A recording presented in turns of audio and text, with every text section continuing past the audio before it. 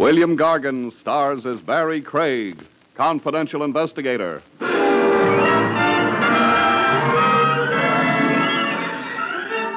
There's an old school motto with a modern twist, folks. An empty barrel makes a fine casket.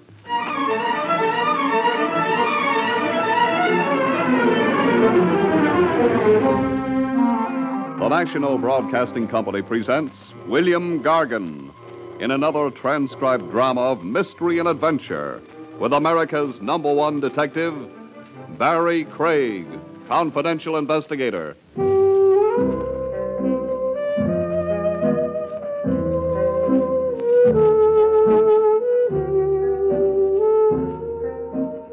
Barrie Craig speaking. Manhattan Island's my beat.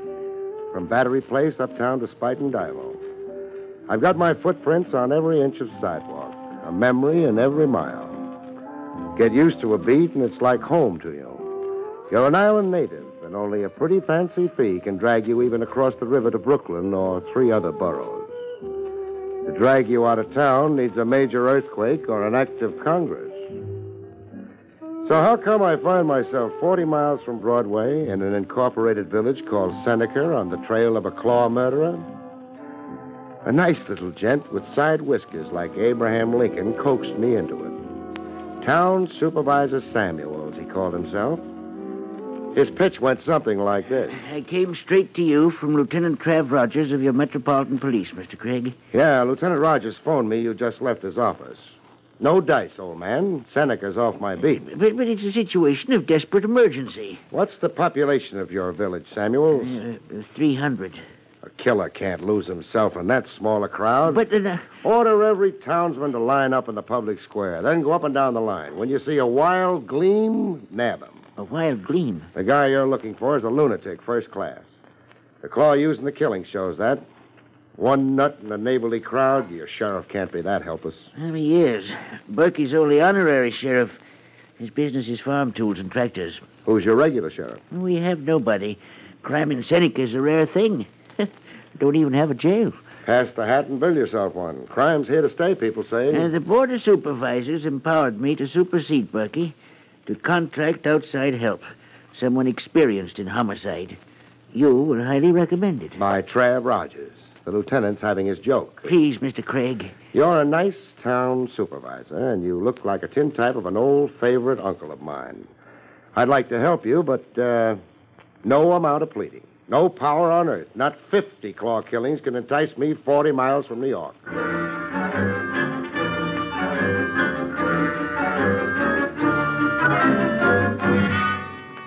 In Seneca, flanked by Samuels and the sometime sheriff, I got a look at the corpse.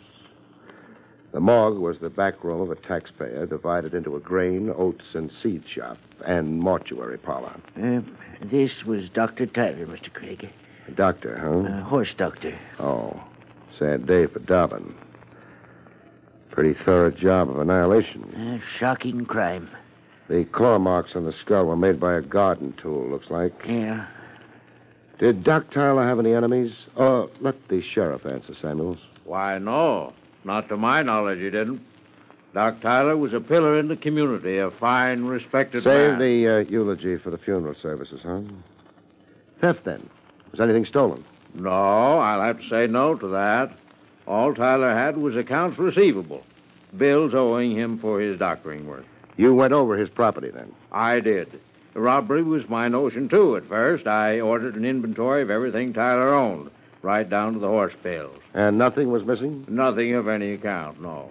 Except for old Baldy, everything was right where it belonged. Except for old Baldy, you say? Huh? Oh, yeah. Old Baldy's an old iron paperweight, the American Eagle. Doc Tyler always had it on his desk on top of a pile of papers. And old Baldy was missing? Yes, we couldn't find hide nor hair of it. Well, either somebody borrowed it and planned to keep it now that Tyler's gone, or Tyler threw it out. Or the murderer clawed Tyler to get it. Oh, now, why would anybody want to commit murder for a worthless old paperweight? Can't say, but that's why I'm in this whistle stop, to find out why. And that brings us down to cases. You and me. Come again? Your being here. Samuels brought you out against me. Against you? No, Sheriff. Shut up, Samuels. This is between me and Craig. Against me, I said, Craig. Oh, I get it. Your pride's hurt, huh, Sheriff? When you've jackassed around a while and Samuels admits to being the finicky fool he is, I'm marching you to the railroad station. With a brass band and local school mom doubling as drum majorette. A big goodbye to a conquering hero, Sheriff, because my parting gift to Seneca is your claw murderer in person. Want to bet?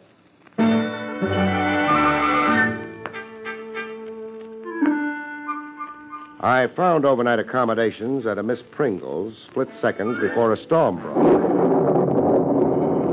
Miss Pringle was a spinster who looked it, and a fluffy white poodle who looked as if he was eating himself into his grave to escape Miss Pringle. This is Fluff, Mr. Craig. Fluff, huh? Does he bark? Seldom. Fluff has chronic laryngitis. Oh. Dr. Tyler, peace to him, was treating Fluff. Sad about Dr. Tyler. You're here to find the fiend? I'm here to get a night's sleep. Very well. You can have the attic room. Why so high a climb? But I'm not accustomed to taking male lodgers. Enough said. Blankets, towels, is everything there? Oh, yes, the room is ready. And a wall outlet so I can plug in and shave? No, the electric wires don't extend to the attic. Oh. There's a kerosene lamp. Now, if you go to your room... You're pushing me, Miss Pringle. But I'm not accustomed to men in my parlor. Enough said. I'll see you in my dreams. Oh, my... Good night, Miss Pringle.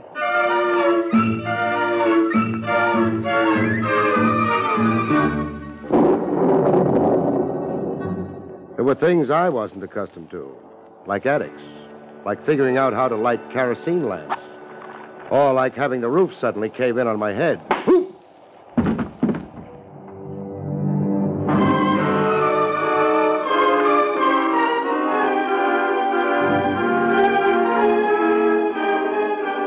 I went down from a sneak blow. A club, the weapon felt like.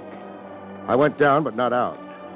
I could see through a red haze like a film of blood, and I could hear glass breaking somewhere in the room. I rolled on the floor, not to be a sitting duck for a second blow.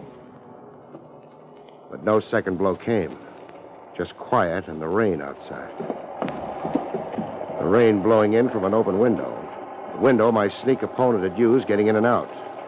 I went out the window after him.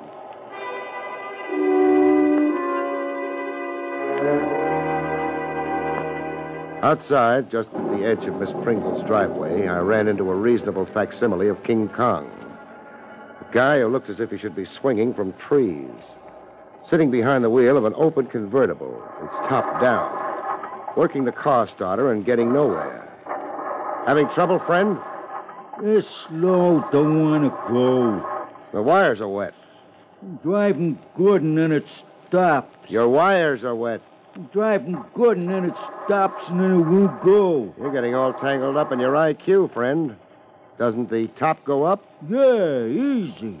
This button here, you push it. So push it. No. You've got a medium-sized lake around you. Floodwaters rising from the floorboard. I'm not pushing no button. I like it like this. How did you happen to stall here? I told you I'm driving good. And then it stops and then it won't go. You making fun of me? No. Did we meet a while ago? Huh? Where? In Miss Pringle's attic. No. I'm driving, so how could it be? How could it be? Parked here the last 5 minutes. Did you see anybody in a hurry to quit the general neighborhood of Miss Pringle's? No. I seen nobody. You're sure? Are you trying to mix me up? Nature got to you first. Just for future reference, what name do you answer to? Harmony. Harmony? Yeah. You like it?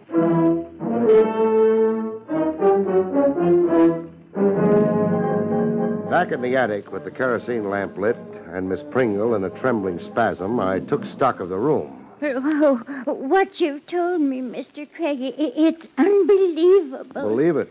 I wasn't born with this rhinoceros egg on my head. But what purpose I'm could checking to see. This picture on the floor, where was it hanging originally? The kerosene lamp's throwing so many shadows I can't see the nail hole. Why, it hung there over the highboy. The glass broke? Yeah, it needs a new glass. A ship's print, huh? Yes, the Princess Ida, an old whaling vessel. The picture have any special meaning?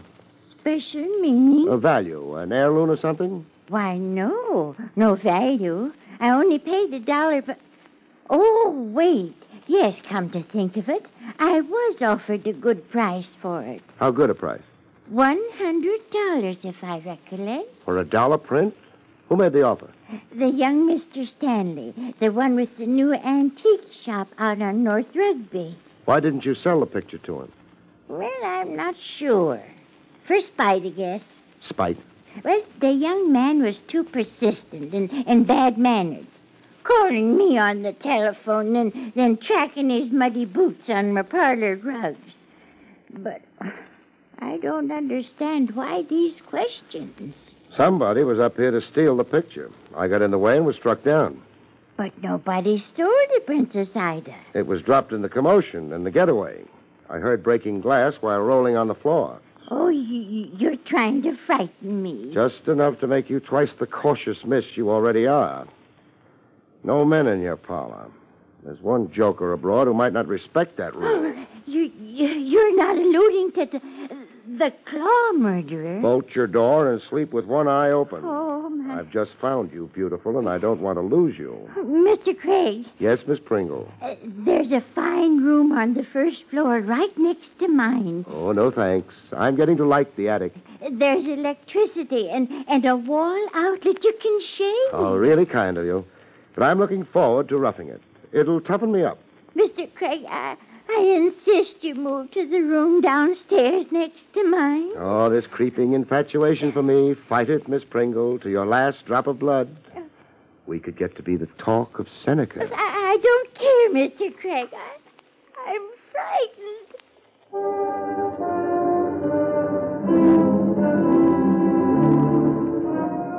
In the morning, I took breakfast with Town Supervisor Samuels.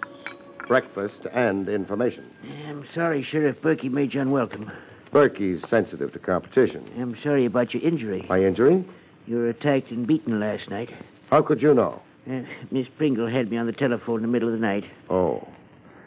I want to know about a couple of your townspeople. Eh? First, a bright chap who calls himself Harmony. Harmony? Now, what reason could you... Never mind. I'm asking the questions. Tell me about him. Harmony's Big Toby Keller. Hires out for odd jobs. Spring plowing, window washing, garage work. How about dirty work? No. Craig, you're wrong about Harmony. I'd take an oath. His mind isn't the best. But we know him to be good-natured, honest. Mm-hmm. What about a young Mr. Stanley? Fred Stanley? He's a newcomer to Seneca. What brought him here? A lawyer got him to come in the first place. From Chicago, I think. Yeah, Chicago.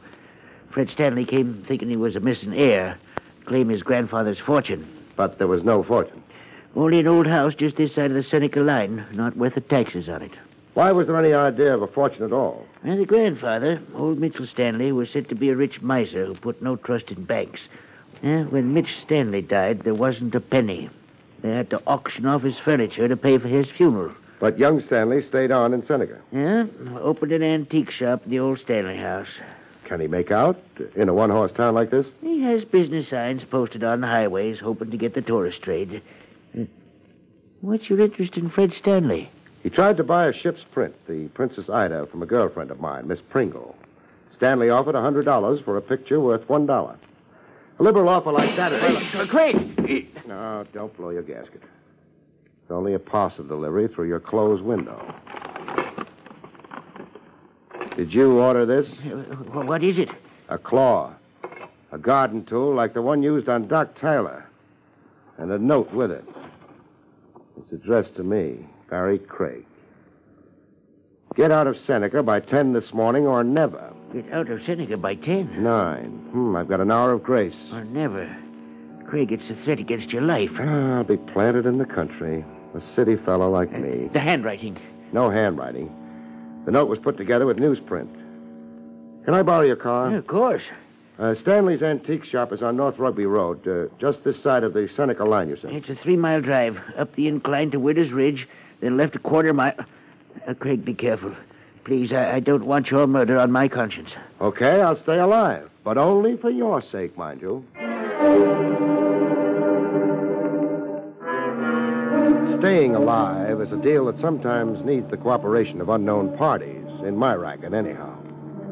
Climbing the steep incline to Widow's Ridge. Climbing maybe 300 feet into morning mists as thick as pea soup. I knew I wasn't going to get that kind of cooperation. A rifle shot that blew a tire into confetti. Crash off the incline had to come.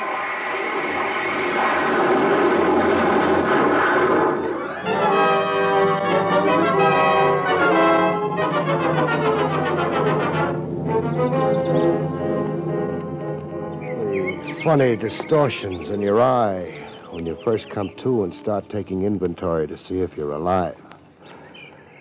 A half-frozen robin who didn't have the sense to fly south for the winter.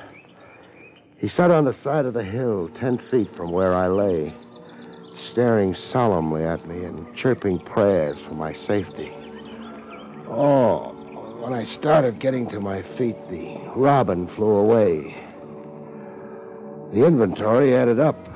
I was all there in one piece, with a few dents that couldn't hurt forever. Samuel's car was down at the foot of the incline, topsy-turvy, like it was playing dead dog. I'd been thrown clear of the wreck. Half my fee into the poor box. I took an oath on that as I started for Rugby Road on foot.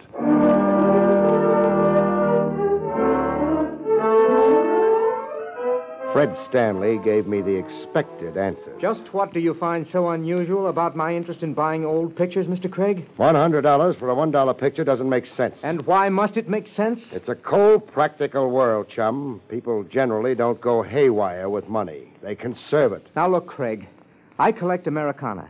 Whatever strikes my fancy, I buy. The cost is secondary. But you're in business to buy cheap and sell at a profit. Technically, yes, but it doesn't work out that way. I love buying and I hate selling. A profit is rare. That gets expensive. Where does the money come from? That's none of your business, Craig. Now, if you don't mind, I'll terminate this interview. I'm in no hurry. Now, look here, Craig. And I'm in no mood for the polite, formal approach, Stanley. Or the kind of weasel talk you've been giving me. Or being terminated. Are you insane? I walked away from my own murder 20 minutes ago. I came to this whistle stop against my will to do a big, good deed. And go home. I don't intend to settle here for keeps. But what has that got to do... You lied to me. A fancy, eccentric pose that's as phony as a ham porter will act in Shamokin. The ship print signifies something more than just another antique. No polite, formal approach, Stanley. I'm going to pound the truth out of you. You're crazy. Let me go. Tell me about the Princess Ida ship print. Let go. Harmony. Harmony, help. Harmony, huh? Now we're making headway. So King Kong's hired out to you. Harmony, help. I want you to let Stanley go. Strapping ape like you, Harmony, you don't need a gun to take charge. I want you to let Stanley go. Sure, I'll let Stanley go. I was only fixing his tie. Oh, Craig, you had no right to manhandle me. No right. It paid off. I got to find out who was providing Harmony with his raw meat. Harmony's with me on day hire to do general cleaning and polishing, scrape down old furniture. Plus prowl in attics, plus distribute garden tools shaped like claws all over town, plus take rifle shots at passing cars. You're out of your mind. You assaulted me and Harmony rescued me. Now get out of here. Sure. But I'll be back. I'll be back, Stanley. The minute I tumble to your motive.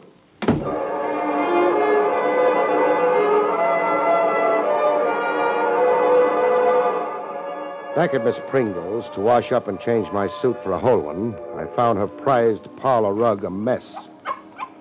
Spots all over it. And the dog Fluff, suddenly cured of laryngitis and barking. Warm spots with a sticky feeling to the hand. Red like blood. Blood tracked in by Fluff from somewhere.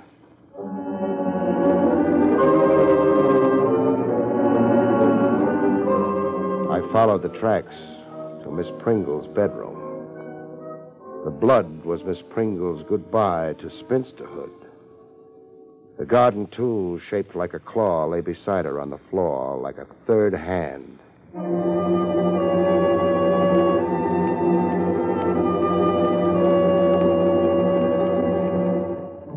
Town Supervisor Samuels, aged 20 years and 20 seconds. Craig, it's ghastly. We'll skip the rhetoric. Miss Pringle was murdered by someone who made off with the Princess Ida. You know that? The picture is gone. I searched high and low. The murder then clears Stanley and Harmony of any suspicion. No. But you saw them Miss both. Pringle could have been murdered earlier, while I was here, breakfasting with you. The Princess Ida and Old Baldy. 2 murders for 2 worthless relics. You're convinced these relics motivated the atrocities? It figures. The relics and somebody's lust to kill for its own sake. We're dealing with a nut to boot. Do the articles have any history? History? A story, some legend they figure in, say. No, nothing I know, Craig. Some background that could tell us why 2 hunks of junk produced 2 killings. I'm sorry. Is there anybody in Seneca who could know? A village librarian or a local historian? You could ask Will Briggs. Will used to be our recorder until the town board voted to abolish the job. Will Briggs? Will is crotchety, bad-tempered. I don't think he'll be disposed to help you, even if he could. Even in a town crisis like this? Will Briggs don't feel very civic about Seneca and its problems. Since we abolished his job for economy reasons, Will's been feuding. Suing in the courts for pension, making a rumpus at town hall meetings. Great cooperative little town you've got here. Great job you roped me into.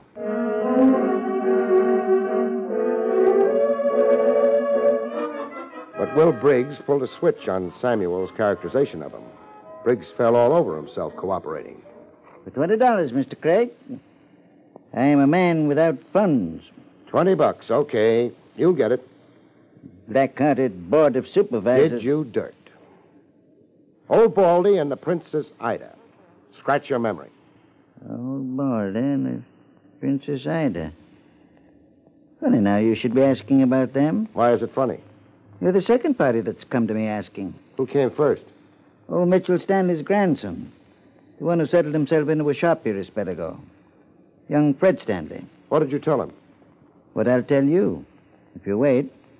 I have the record here. Yes, here it is. The sales sheet in my own writing for that auction they held at Mitchell Stanley's once to raise money for burying him. I was clerking for the auctioneer that day. Get to it, please. In my time. See? It says here we sold beds and tables and floor coverings. Down here it says Old Baldy. 50 cents. Sold to Dr. Tyler.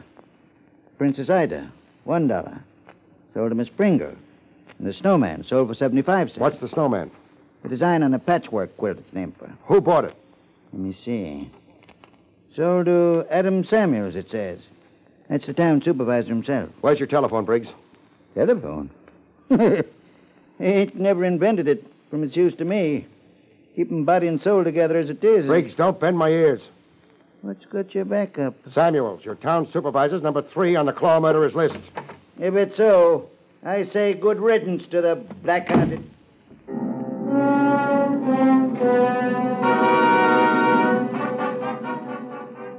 Good riddance or bad.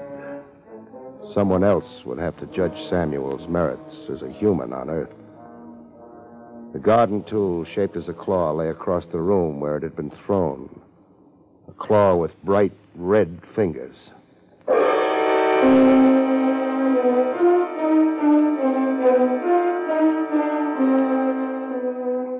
Fred Stanley resisted arrest to the last gasp. Harmony's last gasp, that is. Craig, get out of here. You're under arrest, Stanley. You have no authority. I've got a gun. Harmony! That 8th man comes through the door and he's dead. Harmony! You're asking your moronic stooge to commit suicide? We'll see. Harmony! One down, and Seneca's a better place for it. You killed him. He's only wounded. Where do you want it, Stanley? I'll go with you.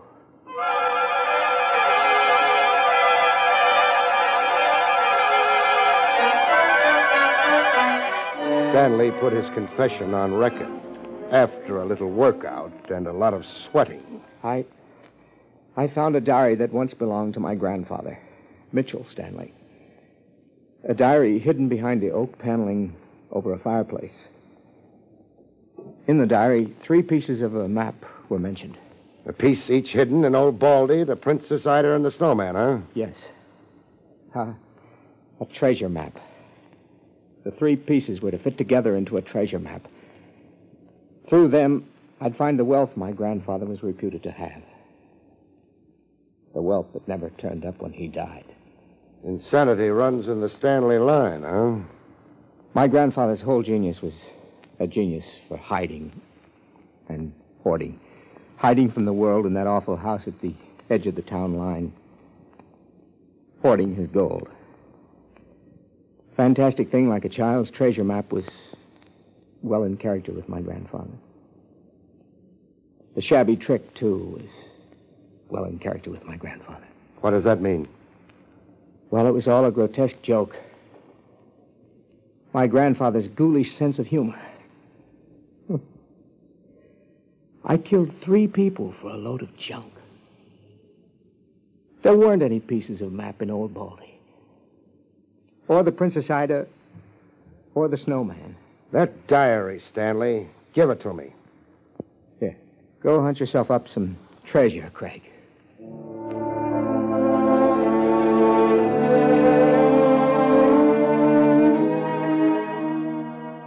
There was an anticlimax to the Stanley story. In a village beanery, with the sometime Sheriff Berkey trying to act apologetic and yet keep his dignity. I suppose you'll be leaving now, Craig, eh? Yeah, I can't wait to stand on Broadway and flip a cigarette into the gutter. Well, I've been a jealous fool. So would I be, in your shoes. Oh, thanks. Will Briggs is coming over to see you. He says you owe him something. Yeah. $20 for valuable services rendered. Craig? Briggs. It's not out of order now. To dun me for $20? Here you are. I'll thank you when we go. Stick around a minute, Briggs. I want to go over that feud you had with the town board. I'm over it now. Now, with the town board extinct, now that the murders of Doc Tyler, Miss Pringle, and Samuels have left Seneca without a town board. I'm not one to pillory the dead. But I'm one to pillory the living. Here's that alleged Mitchell Stanley diary that produced 3 murders. Is it now? And this is that auction sales sheet in your own handwriting, as you told me. Do I have to tell you that the handwriting in both is the same, even down to the green ink? Craig, what are you getting at with Briggs? That Briggs here forged the diary, Sheriff, and planted it where young Stanley would be sure to find it. That Stanley killed 3 people Briggs hated, while Briggs sat back and enjoyed the show. That young Stanley was only a dupe, a tool used for revenge. Make the arrest, Sheriff. And then flag down a train so I can scram out of this whistle stop. The sweet neighborliness around here is just killing me. Good night, folks. See you next week.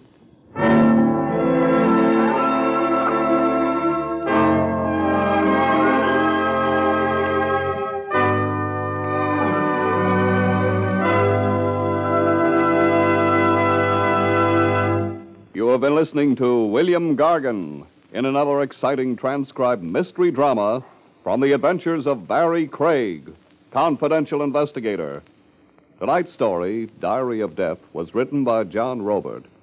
Next week, it's the strange story titled A Time to Kill, about which Barrie Craig has this to say. Next week, I have a wow of a time in the kindergarten when a whimsical corpse insists on playing hide and go seek. See you next week, folks.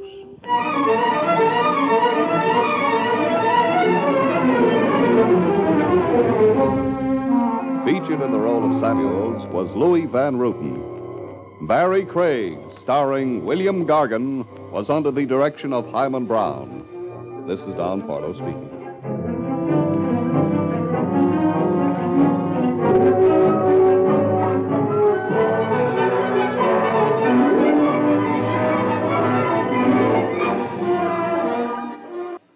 Next, Robert Montgomery presents something different than news analysis on NBC.